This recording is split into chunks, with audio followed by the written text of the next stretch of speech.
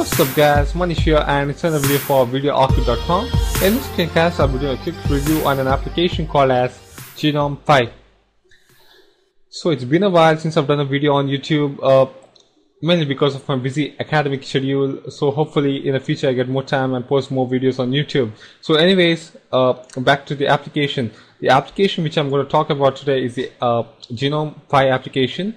Since I've already got this application installed on my computer, let me run it for you. So as I was saying it's a beautiful application which helps you to access the your favorite programs or application. You have even got the browser access over here, that is you can access the your favorite website.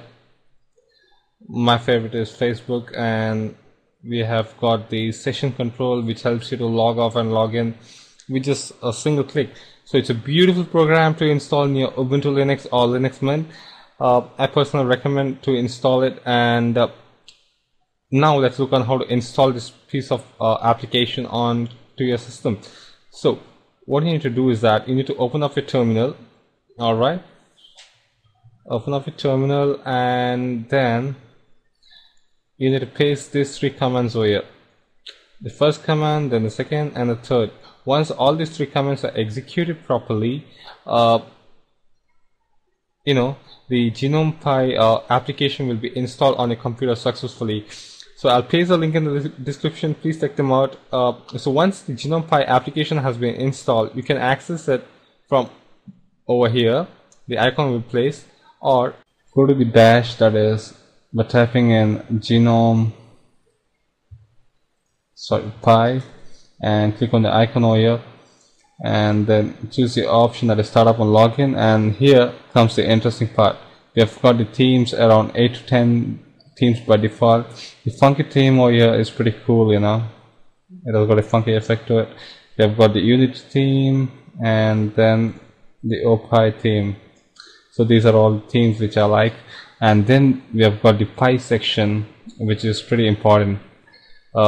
This is the section where we configure the Pis. So if you want to configure the multimedia, the command is Ctrl-Alt-M. So we get the multimedia Pi over here. If you want the application, we get the application by pushing the keys, that is Ctrl-Alt-A. We get all the applications. And if in case you want to change the command to something like Ctrl-Alt N or something like that, just double click on the command section over here and push the buttons, that is Ctrl-Alt and N. So I've got Ctrl-Alt N over there. And to add a new Pi, we right click on the window here and click on add new Pi, and then right click on this Pi over here and add new slice. So slice is added, and click on the icon over there and type in web. Alright, click on the icon over there, and if in case you want to launch a URL, say like a facebook.com or something like that, you need to put in the link, that is http www.facebook.com. So once, okay, now, alright, so now let's set the command for it.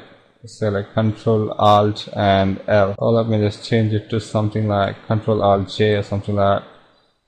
Ctrl-Alt-J, we get this Pi over here. Click on this icon, and that should lead you to facebook.com. And that's it. So what I would say is that please play around with that application. It's a cool app. And that's it for this video on Genome Pi application. Please do rate and subscribe if you have found this video useful. And we have got our official fan page of Videoorchard. Please like it, and thank you.